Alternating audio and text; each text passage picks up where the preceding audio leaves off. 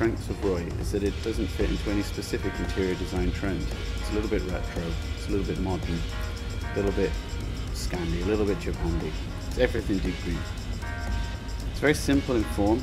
It's a simple curve. The veneer flows all the way around in one visually unbroken line. We wanted to do this because it's indicative of the construction, and it shows how it's made. It's a very honest design.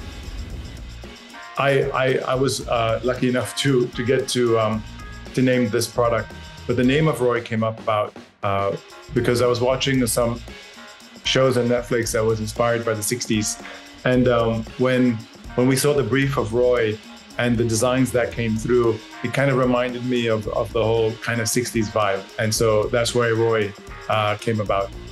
Our challenge with the Roy range was to create a beautiful product that blended the design with the KD function specifically without compromise, so that we could reduce the logistics cost of the product for the customer by between 50 to 75%. The end product looks beautiful. It doesn't look cheap as a knockdown product. In fact, it looks, we've managed to enhance the knockdown aspects of the product to make them into design features. It's also a great carrier for the DeepGreen wood finishes.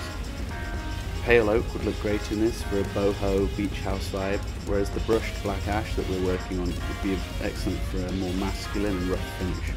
It's a beautiful and strategic product that will enhance the home brands that we work with. So we hope you like it as much as we do. Thanks very much.